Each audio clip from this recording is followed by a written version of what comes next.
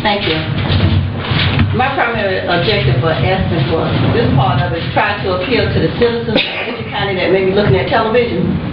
I want to remind you that the census is coming, every 10 years. And we need your help.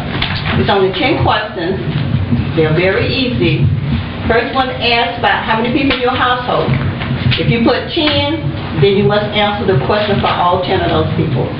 Then it has some other information like number 2, you may have some cousins living there. If you want to indicate that on the second form, that is fine. The third one tells you whether you live in a house, apartment, or mobile home. Please put your telephone number. If you're like me, I write bad, and sometimes people can't make out my words. So they will only call you to make sure they understand the information. It's not to get into your business, it's just to make sure they understand the information. Then they will start with the question. The first person that should answer is the person at the head of the household. They ask 7 questions from you, and then you go to the next person. If you have 10 people in the household, you need to answer the questions on all 10 people. I gave some forms out. Look at them, pass them on to the next person. I've been to churches, asked the schools.